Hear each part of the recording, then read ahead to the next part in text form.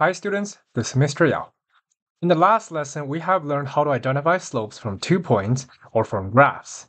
So in this lesson, we're kind of going to go backwards. We are going to review how to graph linear equations, or in other words, how to graph straight lines in a coordinate system. And that is going to need a slope-intercept form. So let's quickly go over that. Slope-intercept form of a linear equation is y equals mx plus b. That is the one topic that you spent quite a bit of time on last year, which was the main focus last year. So in this equation, y equals mx plus b, m represents the slope, and b represents the y-intercept. So y-intercept is a point on the y-axis, and the slope, typically, again, is our rise over run.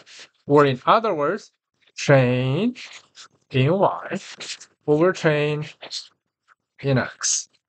Okay, so let's get to some examples. Here's the first example, y equals 2/3 x minus 5. The first thing we are going to need to do is to identify the y-intercept. Since the equation is y equals mx plus b, this b number is going to give us the y-intercept. Right now, b is -5, so the y-intercept is 0, -5. The reason it's 0, -5 is because it's called a y-intercept. It's going to be on the y-axis, and anything on the y-axis has the x-coordinate as a 0, because we're not going left or right, just going on the y-axis.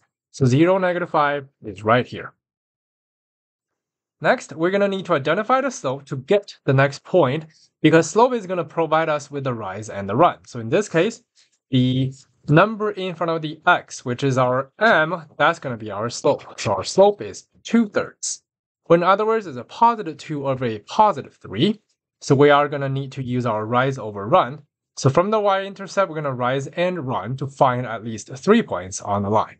Typically, 2 is going to give you a straight line already, but you can always get a few more points. Just make sure you have a more straight line, since some of you might be drawing by hand. So 2 over 3 means it's a +2. That means it's going up by 2. 3, because it's rise over run, let me write it down again. Rise over run. So this is going to be vertical, and this is going to be horizontal. So it's a vertical change over a horizontal change. Okay, so 2 is going to be going up. 3 is going to be going right. So from that point we already have, which is the y-intercept, we're going to go up 2. That's our up 2. Then over by 3. That's going to get me my second point. I can do it again. Up 2, over by 3. That's going to give me another point. Since I'm going up and right, I can always choose to go backwards, so I can get some points on the left as well. So the opposite of going up is going down by 2. And the opposite going right by 3 is going left by 3. So that can get me another point.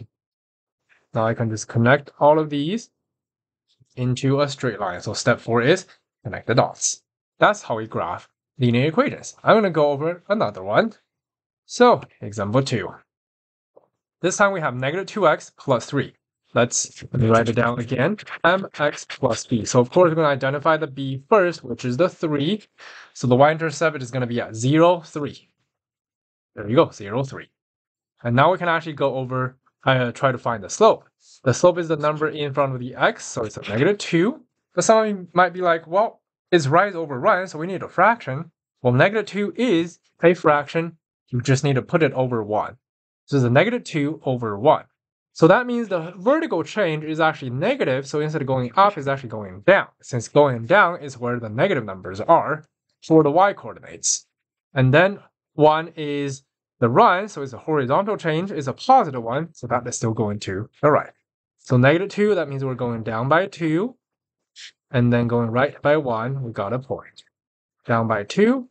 Over by 1, we got another point. We can keep going down by 2, right by 1, got another point. If you actually want to go completely backwards, then you need to change both directions. Instead of going down by 2, you're going to need to go up by 2. And then instead of going to right by 1, you're going to need to go to left by 1. That's going to get us another point. So now we can just connect everything into a straight line. That is y equals -2x plus 3. Let's do another one. Y equals -2. So typically it's y equals mx plus b. Well, in this case, you can actually see there's no x part So this is the same as a 0x minus 2. So let's identify our y-intercept first. It's still a negative 2, so our y-intercept is at 0, negative 2. As for the slope, well, the slope is a 0. 0 means you're actually not. Again, it's rise over run. 0 means the rise is going to be a 0, so you're not actually going up or down. So in that case, it's a horizontal line. And if you go think back about what we reviewed in the previous lesson, y equals negative 2, since you only see one letter, that means this isn't across the y-axis, which means it's going to be a horizontal line since it's not going to cross the x-axis. There you go. That's example 3. Now there are a few more examples. There's example 4, example 5, and example 6. I'm going to ask you to try them and see what kind of problem you're going to come out right into. Hopefully you have paused and tried. Let's have a look at example 4. So y-intercept is easy to identify. It's a negative 4. So it's 0, negative 4 right there. The slope in this case is a negative 1, negative 1/2, because the slope is the number in front of the x. Negative 1/2.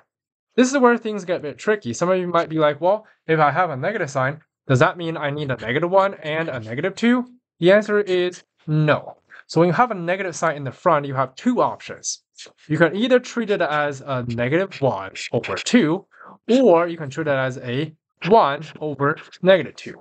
No matter what, the whole thing can only have one negative sign. So let's say you want to treat it as negative 1 over 2. Negative 1 means it's going down by 1, and 2 means going right by 2. So down by 1, right by 2. I got a point. Down by 1, right by 2, another point.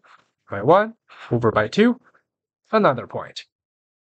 And the other way, we can treat it as a 1 over negative 2. The 1 is a positive 1. That means it's going up by 1. The negative 2 is going left by 2. So I can also choose to start from the y-intercept. Up by 1, left by 2, up by 1, left by 2, up by 1, left by 2. So I got more points. But you can see they are for sure on the same line, just one is more to the left, the other is more to the right. Let's connect. And that is y equals negative 1/2 x minus 4. There you go, that's example 4. Moving on, example 5. Well, this time you can't jump right to it because we actually have parentheses. So again, our slope-intercept form that we typically graph in looks like that. There's no extra parentheses. There are also no numbers on the y side. So this has a specific name that we will learn more later in the year. This is called a point slope form. In order to graph it, we actually need to do some conversion. But I mean, typically when you see parentheses, of course you're going to distribute. So I'm just going to distribute. Y minus 6 equals negative 3x minus 6. And the next thing is, in order to have slope-intercept form, I need to get y by itself. I cannot have any number on that side. So in order to move the negative 6, I need to add 6 on both sides. That's going to be gone. I'm left with y equals negative 3x. Well, the negative 6 and the positive 6 cancels out, so I actually have a plus 0, which we typically don't have to write. But you can actually keep it there. It's a plus 0. That at least tells you that the y-intercept is a 0. So I can put a point down. As for the slope, slope is a negative 3 in front of x, which in other words, it's a negative 3 over 1, which means it's going to go down by 3 to the right by 1. So down 3 over 1. Down 3 over 1. I got some points.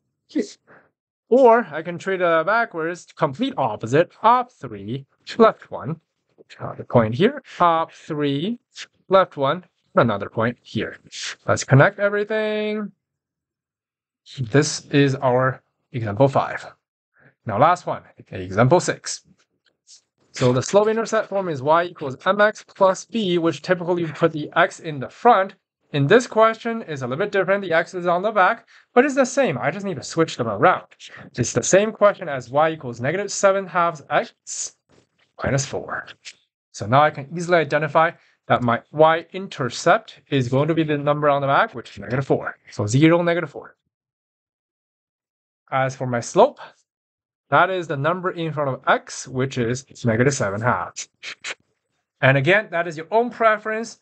Even though the negative sign is in the front, you can treat it either as -7/2, or you can treat it as 7/-2, whichever one you prefer. Let's say I have the, since my graph is limited, I can't exactly go down by 7, so I'm actually going to choose this one. That means I'm going up by 7, left by 2. So let's do that. 1, 2, 3, 4, 5, 6, 7, up by 7, over left by 2. Or I can do another one, up 7, which is going to be around here, left by 2. So I got a few points. I just need to connect them. And that is going to be my slope-intercept form for example 6. That is everything for this graphing review lesson. Thank you.